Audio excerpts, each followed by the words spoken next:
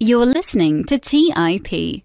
Hey, how's everyone doing out there? So 16 episodes ago, we had a famous Silicon Valley author on our show who wrote the New York Times best-selling biography on Jeff Bezos and Uber. His name is Brad Stone, and while we were chatting with Brad, he made the comment that the next big story coming out of Silicon Valley was definitely going to be artificial intelligence.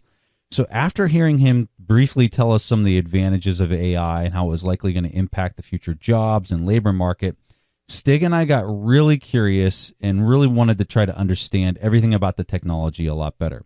So long story short, we found the #1 selling author on artificial intelligence, and we got him on today's show. So the author is Martin Ford, and he's the author of the book, The Rise of the Robots. This was a New York Times bestseller, and we're really excited to bring this interesting discussion to you today.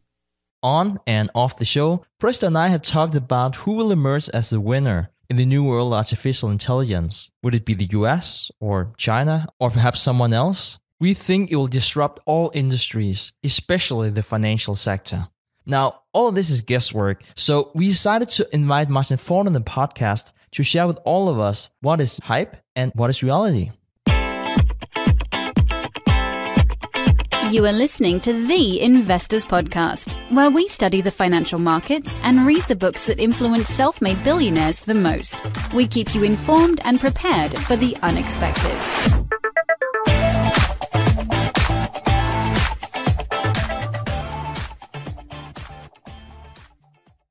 All right, so wonderful to have everybody with us. Stig and I are super excited about this episode because one of the things that we've been really fascinated with recently is artificial intelligence. And so we reached out on Twitter and we said to all of our followers, what is the best book we can read on artificial intelligence, or who's a person we can talk to on the show that knows a ton about this stuff? And we got a resounding response from everybody. And they said, you need to get Martin Ford on your show. And his book, Rise of the Robots, is the book you need to read. So there's a lot of books out there. So Stig and I immediately went in and plowed through this book, and we loved this thing. We really like this book because it starts off with this discussion about macroeconomics, and then it goes into the rise of the robots and artificial intelligence, deep learning, all of this stuff we're going to be talking about in today's show. And Martin, thank you so much for taking time out of your busy day to join us tonight. Well, thanks a lot. It's great to be here. All right, so Martin, I see on the cover of the book, it was Business Book of the Year by McKinsey. I see that you have been a founder of your own software development firm for 25 years of experience in computer design and software development. So with that said, I understand a little bit of your background, but why did you go out? Because writing a book is such a huge undertaking. What captured your attention that you felt like you needed to write an entire book about this subject? Well, partly it's just that I've been very close to this technology, obviously, for a long time. So I've seen the kind of acceleration in computing power, Moore's Law, and so forth at very close quarters. But probably the real catalyst for me was that I was running my own software company, and I saw a very rapid transition in the kinds of jobs and the number of jobs there. I mean, I started a small software company that basically what it did is it made very specialized tools for Microsoft Windows. Now, when I started that company in 1990s, software was shipped on CD-ROMs. It was a tangible product. And so there was a lot of work there for people to actually, put that in a box and then ship it to a customer and all of that. And of course, those types of jobs are virtually gone now. And in fact, they disappeared quite rapidly. So I saw that transition happen. And I think that that's what got me thinking about it. And the conclusion I came to is that, eventually this is going to scale across the whole economy. It's not going to be limited to the areas where we see it now, which is things like software and music and, things that are really vulnerable to being digitized, but it actually could scale across everything as we have robots and AI come online. And so that kind of got me thinking about that potential big impact. And I wrote my first book on this topic back in 2009. And then eventually that led to an opportunity to write this latest book, Rise of the Robots. So we kind of came across this because we were talking to Brad Stone, who's, a huge writer out there in Silicon Valley. And during our interview, Brad told us, he says, the thing out here right now is artificial intelligence. That's the next big story. Have you seen this ramp up in the last couple of years? Do you feel like it's really starting to hit its stride, or do you think that there's a lot of hype around this and that it might be 10 years off? Or how are you feeling about it in general? I mean, both of those things are true. There's definitely a very real ramp up, but there also is a lot of hype. And so making sense of that is not so easy. And to some extent, it's very unpredictable. But what I can tell you is that there definitely has been a big change in the environment surrounding artificial intelligence and the kind of focus that's now on it. I mean, 20 years ago, AI would have been something that people in universities did, or maybe in government research labs. Now it is something that is just absolutely central to the business models of these enormously powerful and wealthy companies like Google and Facebook and Amazon and so forth. And it's really become the parameter upon which they compete. I mean, it's not just something that's important. It's arguably the main thing that they are focused on. And that means that, there's going to be enormous amounts of progress that's driven not just by the natural progress of technology, but really is driven specifically by this competitive dynamic. We are going to expect astounding things in the future. So that's not hype. There may be some element of hype associated with some of it. Like you hear people about Elon Musk warning us about how, the machines are going to take over someday and so forth. I think that may be a legitimate concern at some point in the relatively far future. But for right now, I'd put it more in the category of hype. But no doubt, artificial intelligence and the progress we're going to see in the near term is going to be totally transformative. Yeah. So in an effort to kind of give people an appetizer of how crazy some of this stuff is getting, I was up in New York about a month ago, and at the end of one of the events we were doing up there, I was talking to two young gentlemen that came up, and they immediately wanted to talk about artificial intelligence. And they started telling me this story, and I hadn't read this in the news, but they started telling me this story about Facebook running some software to help assist with some of the code writing that they were doing. And I guess that the deep learning machine, neural network that Facebook was employing, it started coding in its own language. Are you familiar with this story? Yeah, what actually happened, it wasn't really coding. I don't think it was a negotiation. They had set up a system to help negotiate prices. So you might think of this as a system that someday might replace buyers in corporations, the people that negotiate prices. So that's one focus of this. And, they didn't specify specifically that the conversation had to remain in English. And so it kind of invented its own language. And that's one area where you could point to some hype going on. I mean, the media got a hold of this story and they thought, oh my God, the machines are inventing their own language and they're thinking about things that we can't understand. And that's not quite what's going on. They simply set up two systems to communicate, and there's no particular reason that they would do that in English unless we tell them to do that. So it's not quite as dystopian and horrifying as it sounds. It's a story that is, in part, it is a demonstration of remarkable progress. And on the other hand, it's an example of hype. So you get both of those things rolled into one, as is often the case. So I love your balance. I'm just going to throw that out there. I love how balanced you are in how you're, presenting this material, because for me, I was just hearing the one side of it that was pretty extreme. Like, it was writing its own code and they had to shut it down. At the same time, what you're talking about is mind blowing to think that we have machines that are that intelligent to start transitioning into another more efficient language to be doing price negotiation. This stuff is fascinating, absolutely fascinating. So I'm going to throw it over to Stig for his first question. So Martin, as Preston mentioned before, one of the things I really liked the book, that was your take on macroeconomics and also the new economy of artificial intelligence. Because the US has largely been driven by consumption. I think it's around 70% of GDP that's consumption in the US, which is really high even for a developed country. Now, I'm curious to hear what your thoughts are on how the US economy is positioned now that the so-called positive feedback loop is broken. And the positive feedback loop, that is that you have workers that are getting more productive, they're getting higher wages, they can consume more, and then creates a demand for more in the society. And I'm especially curious because how is this compared to China that might not rely as much on consumption? I think it's approximately half in the 30s as one of the growth drivers of the economy. Is the US position bad compared to China in your opinion?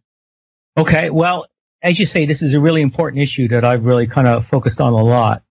There has been a tight relationship between technological progress and economic growth. I mean, these two things go together and everyone sort of agrees on that. And it's generally true. I mean, technology has always made us better off. And economists will talk about that in terms of productivity increases. And they'll talk about how as productivity increases, countries become more wealthy. And in fact, increasing productivity is generally thought to be sort of the main measure of that. But if you look at actually a graph of wages and productivity in the United States, what you see is that they've kind of decoupled and that wages have basically flattened out while productivity has continued to climb. And so what was once true in that sort of golden age following World War II, when progress drove productivity increases and people had more money to spend, and then they spent that on buying cars and washing machines and all this stuff being produced by the economy, and that just created this virtuous cycle that drove everything to greater and greater prosperity for everyone. That was kind of broken down. And so what you now see is a much smaller group of people that are thriving, and everyone else is to some extent being left behind. And one of the basic issues that I've really kind of focused on here is that in order to have a thriving economy, you've got to have people. In fact, you've got to have huge numbers of people that have both the income and the confidence to go out and buy all the things that are being produced, whether that's products or services. And we are, I think, entering an age when that's becoming problematic. I mean, think in terms of any, mass market product, whether it's automobiles or smartphones or financial services. You can't take just a few wealthy people and have them be able to, drive demand in that whole industry. Think in terms of Bill Gates. Bill Gates, in theory, has got an infinite amount of purchasing power, but he's not going to go out and buy 1,000 cars or 1,000 smartphones. He's not going to go to 1,000 restaurants and sit down and eat dinner in one night, right? So when you take money or income from 1,000 people and instead concentrate that into the hands of one very wealthy person, you're clearly taking unit demand out of the economy. And I do think that that is, at least in part, the reason that we face the situation that we're now in, both in the U.S. and in other advanced countries, where you see very low rates of economic growth. I mean, it's pretty stagnant growth. In Europe, it's arguably been almost zero, right? And yet you see this scenario where even though we've got a relatively low unemployment rate, we've got interest rates at zero, we've got no inflation. Something strange is going on relative to historical norms. And I do think that it is probably, in part, this inequality and the impact that that is having on consumer demand. Now, the second thing you asked was about China. And actually, China, is going to face exactly the same scenario. And as you pointed out, consumption is a lot less in their economy. Their economy is largely driven by infrastructure investment and exports and less by domestic consumption. But everyone agrees and has agreed that they need to fix that. They need to rebalance that. It's not sustainable to just have an economy that's forever driven by, and you've heard a lot of stories out of China about how already some of that investment is becoming less efficient, right? You've heard stories about ghost cities and all of that. So they really, I think that the government understands that they need to rebalance it toward consumption. But the question is, how are they going to do that in the face of the robotic revolution?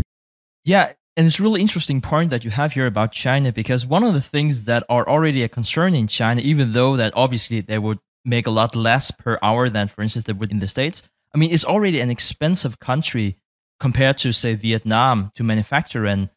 And I guess the middle class boom that people have been talking about and that we see right now in China, that's driven largely by manufacturing. Do you think that will just come to a halt because of, if not artificial intelligence, then more technology-driven economy that is not as good for a very labor-intensive workforce that they have in China? Do you see that as a huge problem for not just Chinese growth, but thereby also global growth? Yeah, it's a question. I don't really know the answer to it, but what we do know for sure is that if you look at the advanced countries in the world, they all became advanced or industrialized according to a sort of a standard path, right? Which is what they built lots and lots of factories. They created huge numbers of manufacturing jobs for relatively unskilled workers. Wages increased over time. Those workers became more wealthy. And then after they reached some certain point where they became wealthy enough, then they transitioned to a service economy. And now in countries like the United States and most European countries and Japan, now most people work in the service sector, even though to varying extents, manufacturing may still be very important in those countries. It's not where vast numbers of people work anymore. The question is, the factories are going to automate at a much more rapid pace. And that's going to happen before the country has really established that vast middle class that has happened in other countries like the US and Japan and South Korea.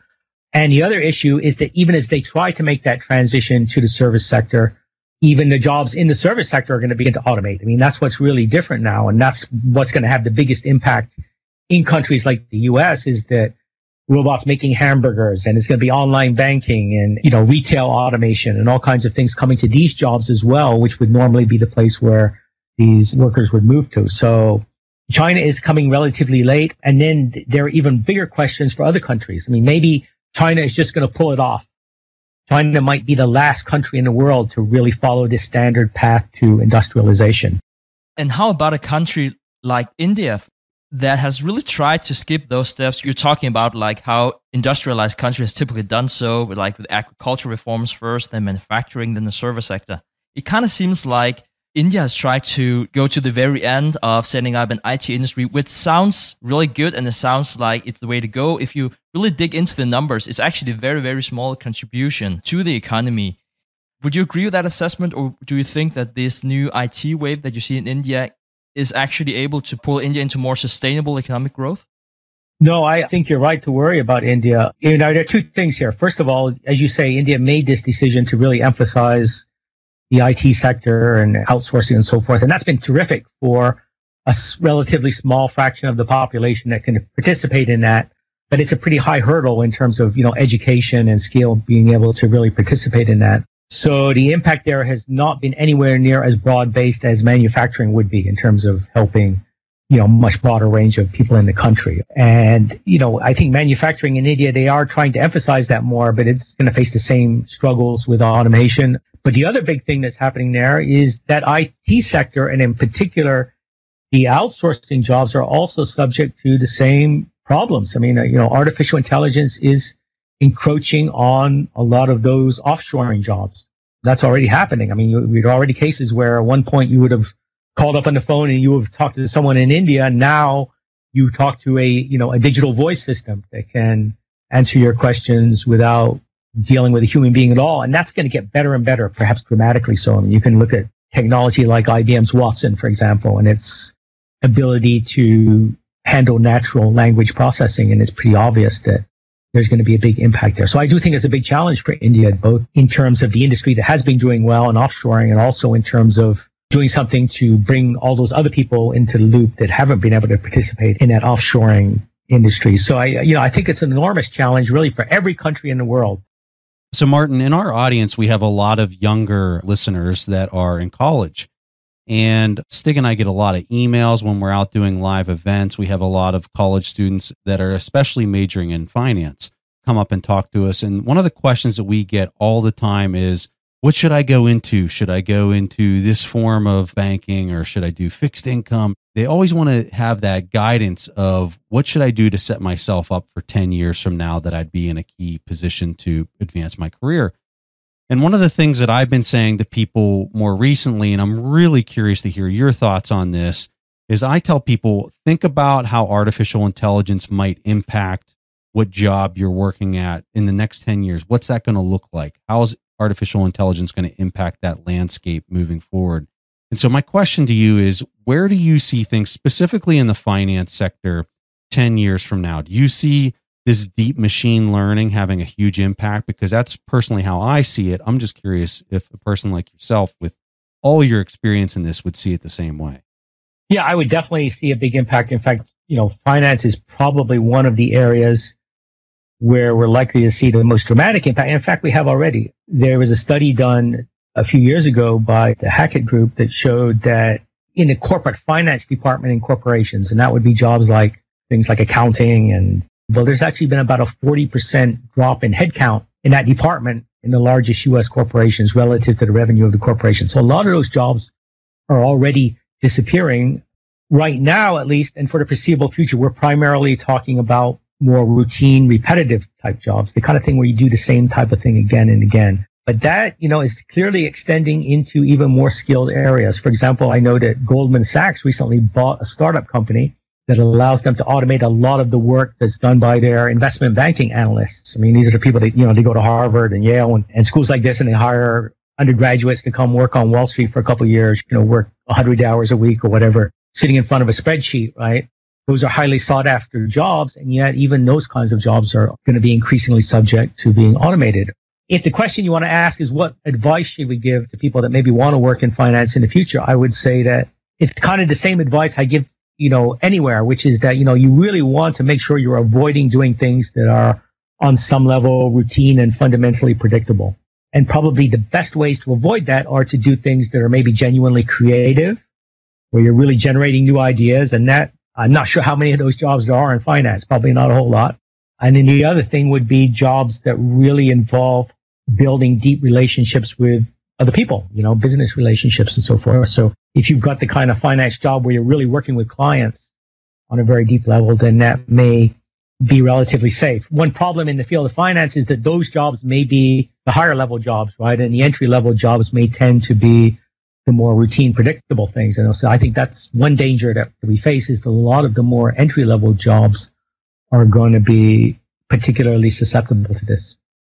So whenever I think about routines and kind of coming up with a checklist, we talk about this on our show all the time, is come up with your investment checklist. Go through that checklist. Find the investments that make the most sense, that you understand. So much of this, I watched a couple videos on DeepMind, which is Google's AI, just mind-blowing stuff that they're doing. And after watching that, I looked at the hedge fund industry and how, so many of these people with these brand names that capture billions of dollars in investments from people to manage their money. And I'm thinking, if you take this DeepMind algorithm that they've developed and you had it study the 100 best managers of all time and look at their trade decisions and the similarities between those trade decisions, this thing would eat that stuff for lunch, right? It's quite possible. I mean, you look at what DeepMind did with this game of Go, but it's hugely popular in Asia. It's orders of magnitude more complex than chess. It's a strategic game where, as you play the game, there's basically an infinite number of moves you can make at any point. And if you talk to the best Go players in the world, they often can't really articulate exactly what they're doing as they play the game. They'll say, well, I had a feeling that I should make a particular move.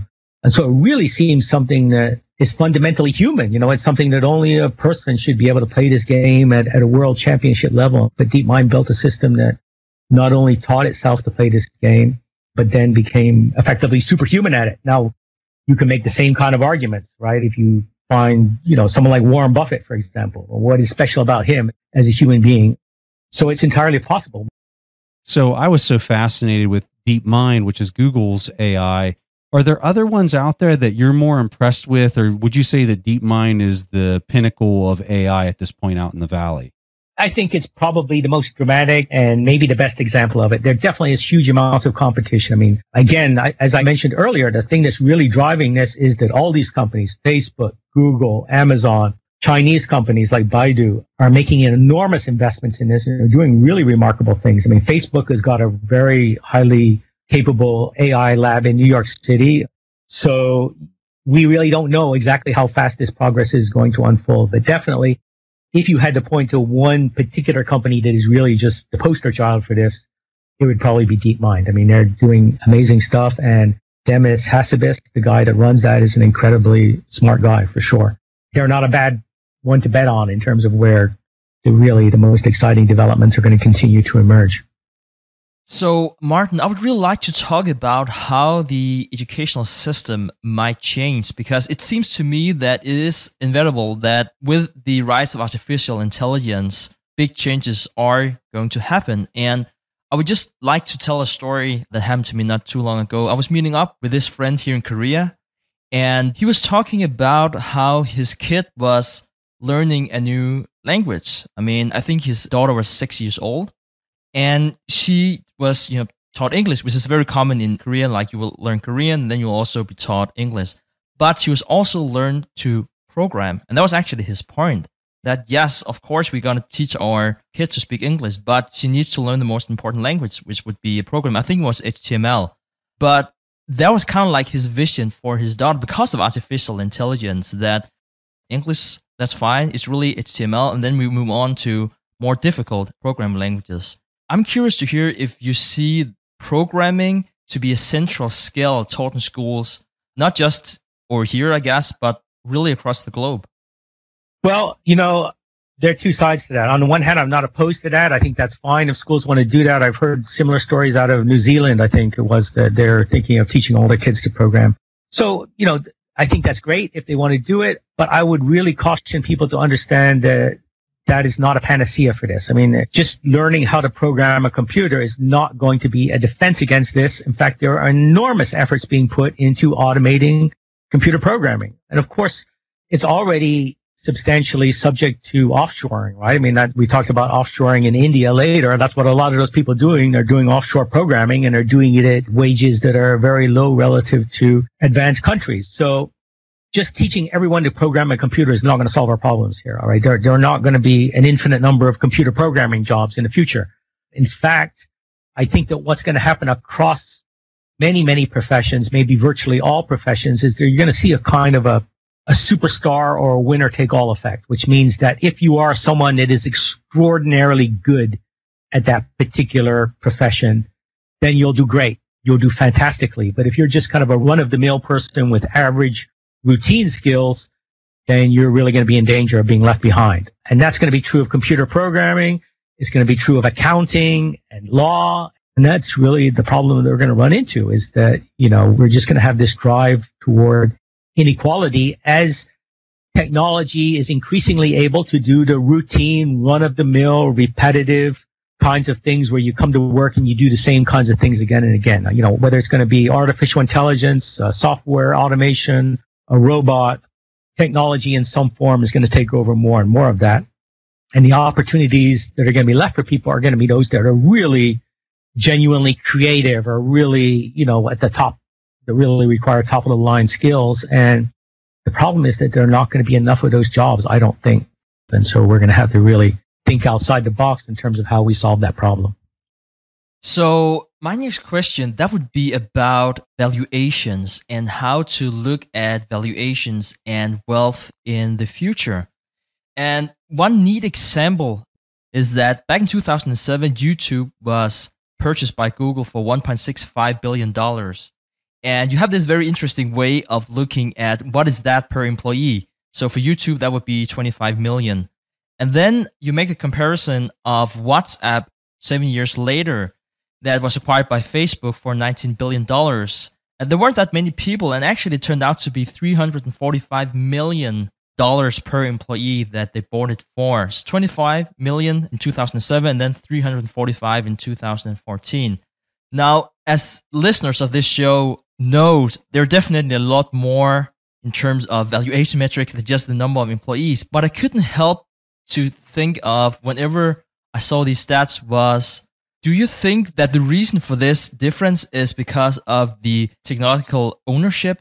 Is that kind of like a new measure of wealth in the future compared to, I guess, more traditional measures as, call it, price to sales or price to earnings or whatnot?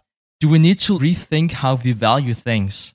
Yeah, I mean, I think there's an argument there. I mean, the point I was making in the book was that basically the value is in the technology and less in the people, right? And that's why you have such a small number of people, although it may be extraordinary people, and really the value is in all of this technology. I mean, the other important point there is it's also largely about platforms, right? I mean, when you've got a startup company that starts some kind of platform where people are attracted to it, and it looks like it's going to be the leading platform in the future, then that has just extraordinary wealth. I mean, you look at YouTube and Google's acquisition of it. I mean, in terms of a platform for videos, I mean, there's nothing that even comes close to competing with YouTube, right? So there's enormous value there. It's not just about the technology that can render videos, but it's about, that platform and the interconnections between all the people that are on it. And so you've got this just extraordinary, I think it's kind of a first mover advantage where someone builds a system that's really going to attract huge numbers of people and build that kind of a powerful platform that it has just extraordinary value. And I think that that's definitely, that needs to be taken into account in terms of how you value things. So in that case, is it no longer a question about just looking at how much money can this generate? Is there like a second layer to this way of thinking? Well, I think it's still, technically the way you value a company is you look at the future cash flows that are going to come into that company, right? So you can still look at it in that way. You just have to understand how something like a platform is going to be leveraged into those cash flows. And that's, you look at something like Facebook has got such an extraordinary valuation because there's this assumption that all of that control of massive amounts of data is at some point going to be converted into cash flows, right? So I guess that's what justifies that value. So the basic principle is not changed, but you need to be more creative in terms of thinking about how those future cash flows are going to be generated. So, Martin, I got a question for you. When we think about what's going to play out in the next 10 years, what do you think is going to be the most surprising thing to people? You know, is it driverless cars? Like, what do you think is going to really make a person say, wow, I never saw that coming? And it's just going to hit somebody from out of left field. Yeah, I mean, it's hard to say that with any precision. I mean, you could say self-driving cars, but I mean, self-driving cars, I think people have already got fairly high expectations. To some extent, they may underperform some of the hype that's out there. I don't know that self-driving cars are really going to be practical and on the road all over the place in 10 years. It might take 15 or 20 years, but I do think it's going to be inevitable. A surprise might be in driverless trucks. Trucks might actually be a better candidate than cars for driverless technology. And the impact on employment could be that much more dramatic. So that might be one area. I also think that we're going to see breakthroughs in areas, you know, roughly comparable to what we saw with DeepMind and the game of Go, perhaps in things that are more immediate to us. I mean, we've seen a lot of examples of artificial intelligence playing games, chess, Go, Jeopardy, and so forth. I do think that within 10 years, you're going to see an impact in much more practical areas, that you may find yourself increasingly having conversations with machines and maybe not even knowing for sure if it's a machine or if it's a person. I think automation in retail is an area where we're going to probably come, you know, in close juxtaposition with it. Amazon warehouses are another thing.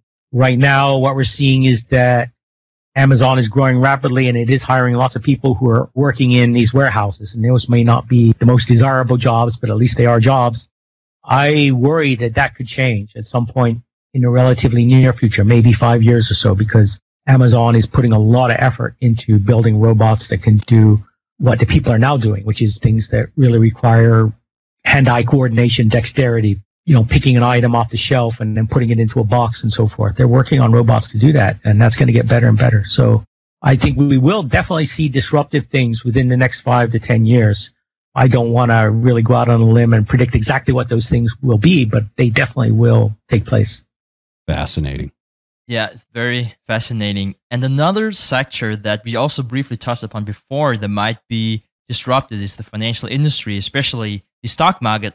And I guess I'm curious to see that you have this thesis that academics talk about the so-called efficient market hypothesis, where everything is priced the way it's supposed to because you can capture all the relevant information. How do you see this in the future, call over the next 5 or 10 years? Whenever you start having these machines that might be able to react to news or whatnot really, really fast, do you see that the arbitrage opportunities might just close immediately and thereby also the volatility in the market might become smaller and smaller? Right. That's one possible outcome, certainly. You know, it's interesting that there is this theory in economics, right, about that basically says people are rational. You talk about, you know, the rational man or whatever. And all economists know that in terms of real human beings, that's basically a myth. It's kind of an approximation. And that's what leads to efficient market theory. But people that have researched into artificial intelligence have actually embraced that theory to some extent and said, hey, you know what, when we have AI, it's really going to be that way. Then we're really going to have these rational agents. So if you think in those terms, yes, maybe you're going to have machines that are able to almost instantly assimilate news, trade on that news, and that's going to cause all the arbitrage opportunities to evaporate. But then on the other side of that, you have things like the flash crash that happened a few years ago, right? And people pointed to algorithmic trading as a cause of that. So you've also got these algorithms that do things that are unpredictable, that maybe because they're so smart will all make basically the same decision at the same time, and they'll all sell at once and so forth. And then maybe that makes things more unstable. So I think that we simply don't know the answer to how that's going to fall out, but that's definitely a possibility. So Martin, I got the last question for you. One of the things that we really try to focus on is if we find somebody who's really smart, we want to ask them, who do they admire? Who do they look up to, so that we can then study that person? You had mentioned Demis Hassabis, the founder of Google's DeepMind. I know I've watched some videos on him, and it's just mind-blowing how intelligent this person is. Is there anybody else that you would identify and say, hey, if you're not following this person on Twitter or trying to read anything that this person writes, you're crazy because they're, doing huge things in AI or machine learning or whatever, who would that person be that you would identify? Another really, brilliant guy is Andrew Ng, who just left Baidu, and he's now starting actually a company or an organization to teach people artificial intelligence. And it's Andrew Ng, spelled NG. He's one of the handful of really famous artificial intelligence researchers out there. And I would definitely follow him, especially if you're interested in AI and maybe learning more about it, because he's actually putting together a platform where you can learn more about it. And maybe even if you're someone who's in college, you could consider that as a career, maybe working in AI. So that's incredibly important. Martin, we can't thank you enough for coming on the show. Your book was absolutely fantastic. I thoroughly enjoyed reading this. It helped me learn so much about this field and everything that's coming out right now. The name of the book is Rise of the Robots, and we'll have a link for that in our show notes. Martin, if anyone from our audience wants to learn more about you or, research anything else, how can they find out more about you? Well, I'm on Twitter at mfordfuture. Usually I try to tweet every day and, at least a couple of links that are relevant to this, things about robots and AI. And I've got a website, also mfordfuture.com, that you can find. And I've got an earlier book also on Amazon called The Lights in the Tunnel. That was the first book I wrote back in 2009. And it takes on basically the same basic subject matter. It was written a while ago, but it's also, I think, a book that might be of interest to you if you're really interested in delving into this topic. Well, Martin, thank you so much for coming on the show, and we really appreciate your time. Thanks a lot for having me. All right, so here at the Investors Podcast, we like to play some questions from our audience. We don't do this nearly as much as we would like to, but today we're going to go ahead and do it. And our question today comes from Martin. So here goes Martin's question. Hi, President Stig. This is Martin Newell here, listening from Galway, Ireland. I came across your show earlier this year, and I've listened back to every episode since, and I really look forward to your new episodes coming out every week. I've heard you answer multiple times the question of what should a beginner investor do with 10 to 20k, and your answer is usually for the passive investor to go for an ETF. My question is about diversification and ETFs. Considering that ETFs are already a basket of stocks, can a beginner investor consider this diversification, or would you recommend buying a few different ETFs in different industries or markets? Thanks again for all your help. I've learned a lot from your website and your YouTube videos, and I look forward to hearing your reply. All right, Martin, love the question here. I'm sure there's a lot of people in the audience that have a very similar question as you. So Stig's going to take it away and start this one off. So, Martin, I really like your questions and the way you think about diversification. So what you're saying is that you might not have as much time as you want to, or perhaps not the same interest in investing, but still you would like to invest and you would like not to take too many chances. And what people usually think of whenever they have that type of mindset is that they would buy a market ETF. It makes a lot of sense because you would buy, for instance, the S&P 500, and then you would have 500 companies that would give you some sort of diversification. Now, you specifically talk about whether or not you should buy a market ETF or you should buy for the specific industries.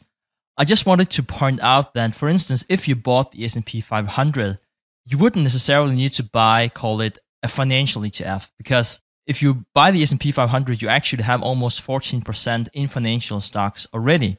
And a similar number for healthcare industries, that's around 10%. So you're already diversified. Now, if you're talking about should you diversify more, I think it's a good question. I mean, more than 500 stocks? Probably not. You don't add a lot of value doing that. You might consider diversifying outside of US if you think that would add value. I think to some extent it does, at least empirically. It does make sense to do that from a diversification point of view. But one thing I just want to highlight, and I think that is really, really important, is that just because you're diversified doesn't mean that you don't encounter risk. So for instance, if you buy into the American stock market right now, currently you can expect a called 3% return, and you might have a 40 or 50% downside. So if all the assets are just overpriced, regardless of how many assets you have, it's not necessarily a good investment. So I really like this question because you're looking at how can you diversify into other ETFs that might be more advantageous moving forward. So The way I look at this, and I agree with everything that Stig said, I think that investing in the market right now in the summer of 2017 probably isn't one of the best decisions if you're going after an equity-based ETF, simply because I think it's very highly priced in general. I'm speaking in generals here. Whenever I think about when I will enter and take a large equity position into the market, when that time comes, I'm thinking about industries that I think have a lot of promise moving forward. So let me give you an example of what one of those might be. I think robotics and I think artificial intelligence is going to be huge, absolutely massive moving into the next 10 years. So there's an ETF out there that focuses on robotics and this automation type stuff. And here's a ticker for you. It's called ROBO, Robo. And the expense ratio on this is a little higher than I typically like, which is it's a 0.95% expense ratio. You get into a lot of the ones by BlackRock and some of the large, like a Vanguard, you can get a very low expense ratio down to like a 0.3 or even lower. You can see some of them. So the expense ratio on this one's a little high, but you are getting something that I think has a lot of promise moving into the next 10 years.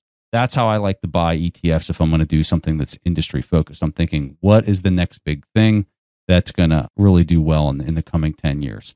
So that's my recommendation, kind of combining what Stig already said with maybe some of those thoughts. All right, Martin. So we have a paid course on our TIP Academy website that teaches somebody all about ETFs and ETF investing.